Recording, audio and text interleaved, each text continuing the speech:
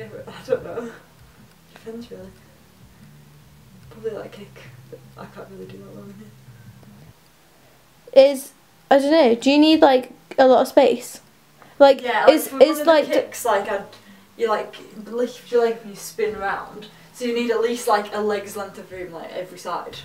And if you need cattage, you actually no, it's probably brown belt. You'd need like it's got just got this room to do a cattage would be too small. You're like that. And you do a kick really, and you land and you're like, yeah, probably. I just think it's like proper funny. It's like gorilla. So I quite like that one. So yeah, you do need a lot of room. But no, the black belt one's like it's quite boring actually. It's not that bad. I think the hardest one's probably the brown belt one. Mind you, I'm only first dan black belt, so by the time you get to like 9th dan, it might get quite hard.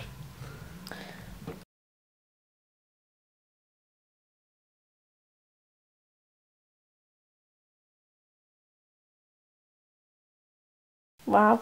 Yeah. That's it. That's probably why. So it's not really an age thing. It's just kind of more like a. Who's prefer kicks? Get more into a kick. Like an experience thing. Yeah. Mind you, you What can more? get like gifted. What's it comes from your hips? So you're like a 4th dan and you've only been doing it a year, but you're really good. I don't know. Also, when you're doing random karate guy kicks from like high up, Okay. just give you 5th dan. It happened to my karate teacher. He was 2nd and they gave me 3rd.